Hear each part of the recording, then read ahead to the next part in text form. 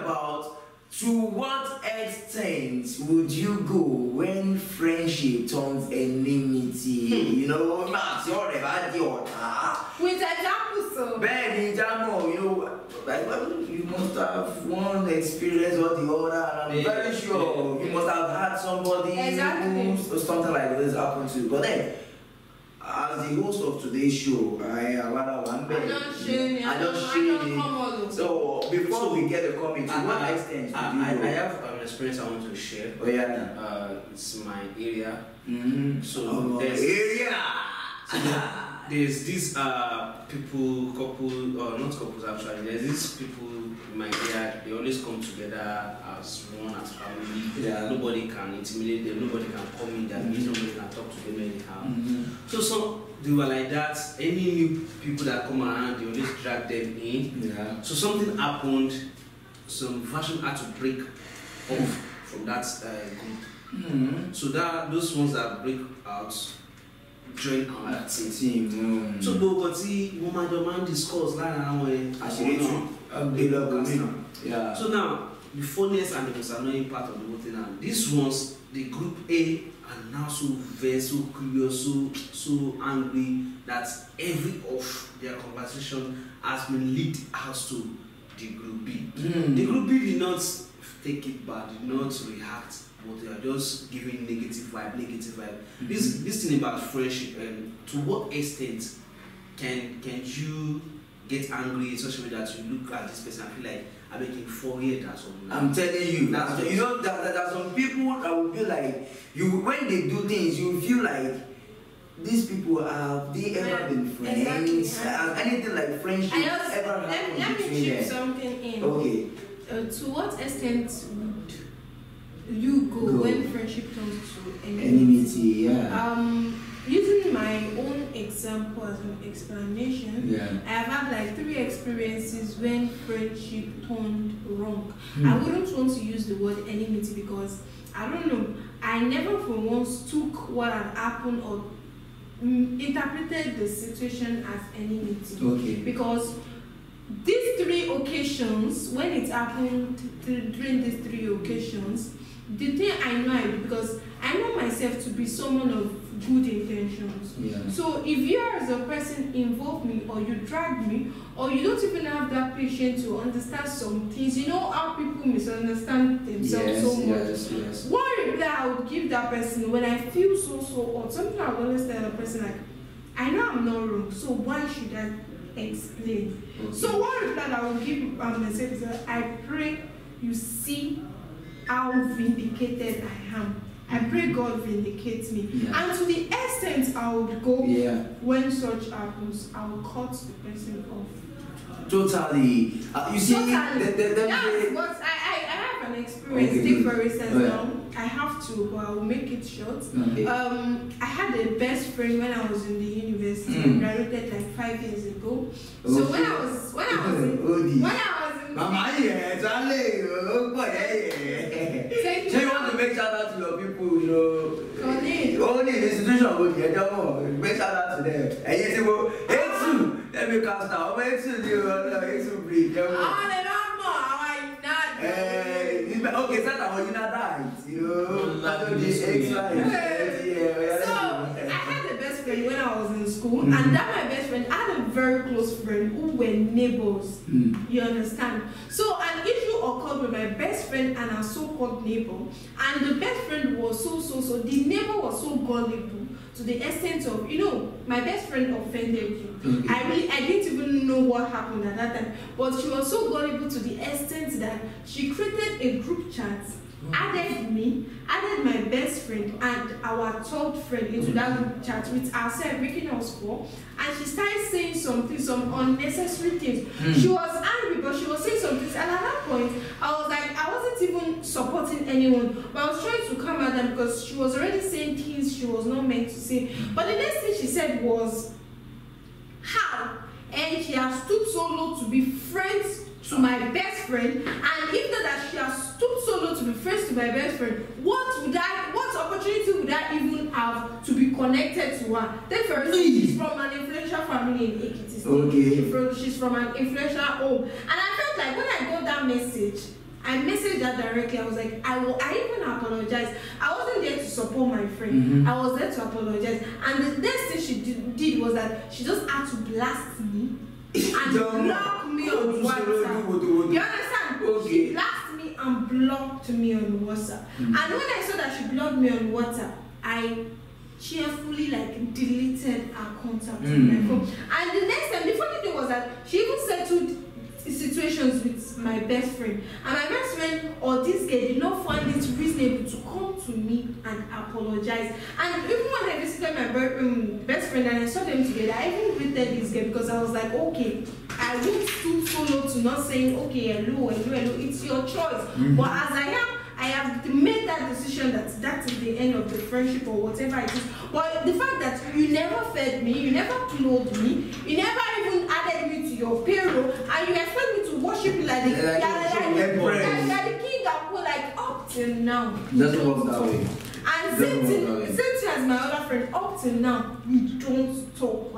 We don't talk. We don't even talk. And that is the extent I can go, because seriously, 3 occasions I've felt so odd. But the fact that I felt so odd doesn't make me a different personality. Don't expect me. If I say, okay, I start cursing you, I'm not the type that curse. The one thing I do is, you're not serious, you're a curse. That's the thing I say. You see, you make that.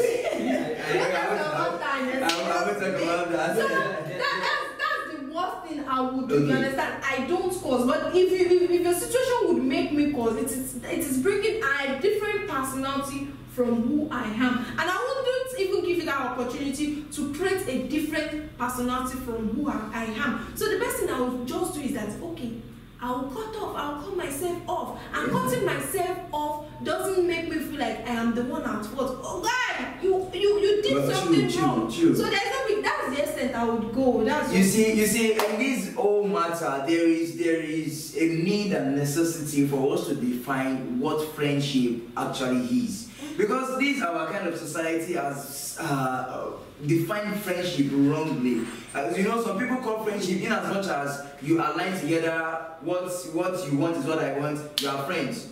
You see, to me, I believe love is the first step to friendship.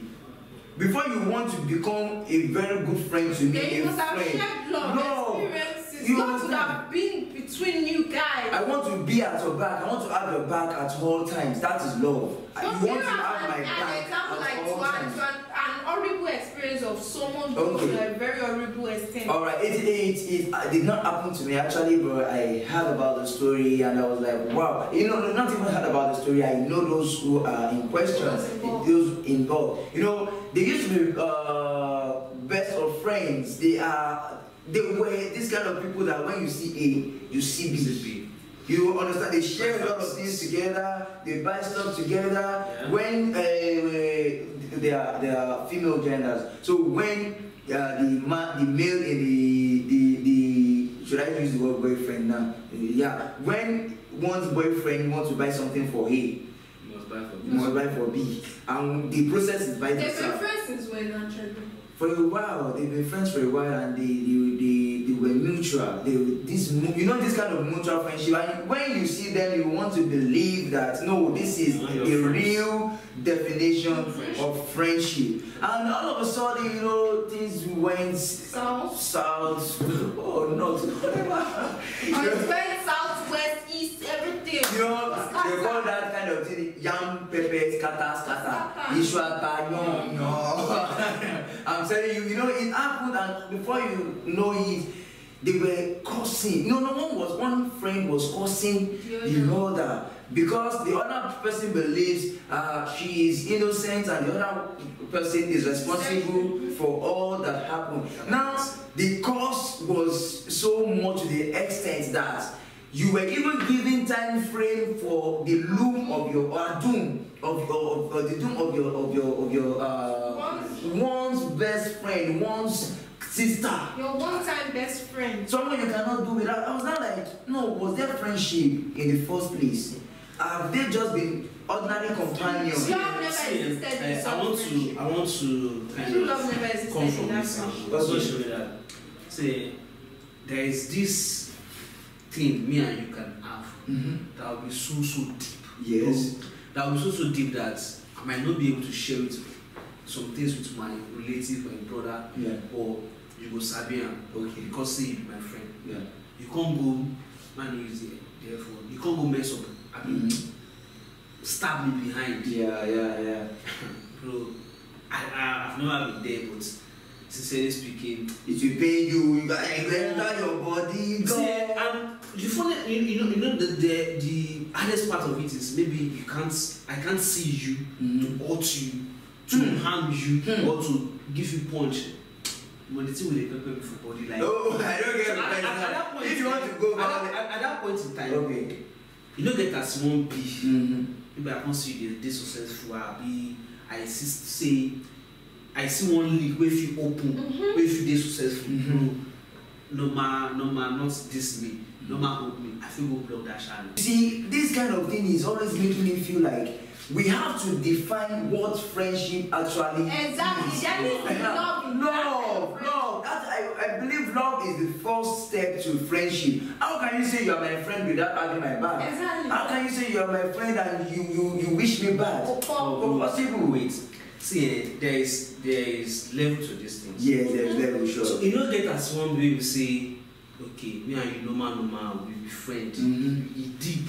Like there are things that I don't share with my parents, my relative, my brother or anything. Yeah, sure. Or when we say you sabi, my sources, my G, and so and they update you as partners in crime and success. I can't realize say something just won't happen. I can't realize say something bad happen. Now you dey behind now. Okay. For no reason.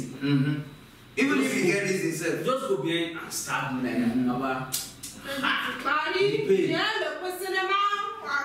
No be to talk about your body. No man, I suppose first see move address. I've seen friends that they had to fight. They fought and after fighting for like 30 minutes, one joke, one shall embarrass, but I also address themselves what they should have done earlier. So there's level to all these things. You can't hurt me and you just feel like, oh, maybe you dey form bad belly, you dey try block my way because I don't do you bad or something. Of course. I want to believe if love has ever been between the two of you, that love, it will always curb you to do any other thing. To go into annoying extent. You know, it happens. Definitely, God revealed the kind of friend you have to you for you to take caution. Because some person can still do a worst harm. And I used to tell my wife, because I'm not the kind of person that keeps too much. I used to tell my wife that, see, if you have someone, new friend that just come into your life, be careful. Don't be everything with the open mouth. Of course. So something happened before we know it. I don't know if there was an issue with our friend, she and her friend. The girl just went to the other person, and before you know everything that is happening between my family, share imagine only, Lily was just saying all that kind of stuff. So me hearing from another person, this man, I showed up from anybody. I was like, what is this? I called my wife, see all these people. I don't want them. Of course. There are some so they are just I know your man talk when he's carrying. I don't remember that because say no aṣọ fún mi you know aṣọ baba oye ba ni ba now you know it doesn't work that way. When it is friendship and it is love. Any friendship that there is no love is a what? Is a shit. It's a friendly me. It's nonsense. It's nonsense. So let me ask you, to what extent have you now gone when someone hurts you? When someone hurts me, you know, in this life, oríṣiríṣi breakfast, I'm at the relationship, I'm at the friendship, I'm at the family, not level, but when you see breakfast, like they say, is the national cake. Prepare your mind for it. That is just it. Okay, to what extent? Always have it, because anybody can F up anytime. Anybody can just do the unexpected, and it will shock you. So don't say I trust him, he can never do anything for me. If you ask me to what extent, sincerely speaking, I'm this kind of person that I love peace. Peace is there's this friend of mine, sincerely speaking, that thing really hurts me. I never discuss it with him, I just let it go. I didn't know how far, look, this and that and this, okay, waiting is over. I don't to get them, I take 2K, afford 2K. Mama Fidale, I was going to work somewhere and I saw him coming out of the hotel, drove with other friends. He said, I was like, man, last 2 bar. This guy go use Jesus Christ. He saw me. He was. That time, you're not supposed to explain. But you just know for your mind, say, nah, repetition no go. I just said, no, I'm just trying to let you know to what extent. What I should have done there. Like, so you jam with him. No, don't get mad. Are you okay? So it was like, I just look on. Let's go. So as a peaceful kind of person that I love going my own JJ, I dey try quickly shake things aside. I don't think going to the extreme like starts. Are you mad? I will block your way. You see, the extreme. That is extreme. That is the word, extreme. You don't have to go to the extreme with somebody you once claimed you loved and messed up. You don't have to go to the extreme. No, you don't need it. That means you guys are the same. If you do that, it means the wickedness is inside the two of you, but one person manifested it first. That's just it. That's just it. So if you truly claim you love each other and the friendship is a mutual thing, you don't fuck, let me not use the F word, but you messed up, lock up, you just know say day your day, make a day my day. Any intimate thing won't happen. They look out for karma. They look out for karma. And if you have any opportunity for that guy, if it is something you know that he needs dearly, just try to reach him. If the wickedness is still in that person, by his own hand, you will still forfeit. He will still forfeit that opportunity.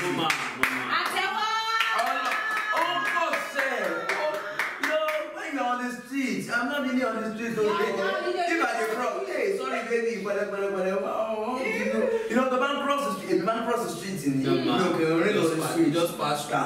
From inside, I can just cross. What did they saw?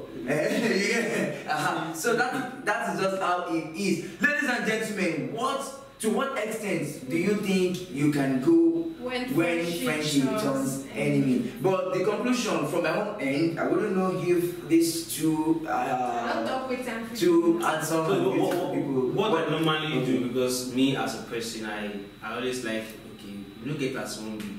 No, we'll say to this thing, no, because I have a boy coming up.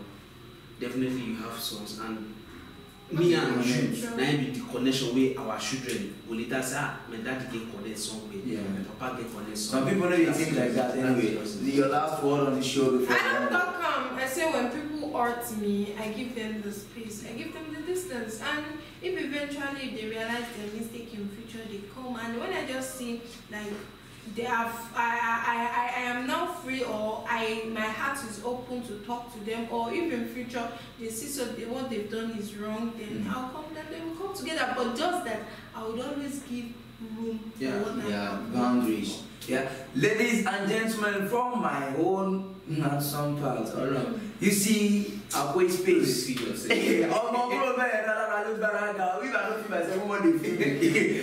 my people feel they feel me anyway. Now, because of you, they do all this thing. I'm a packaging poor.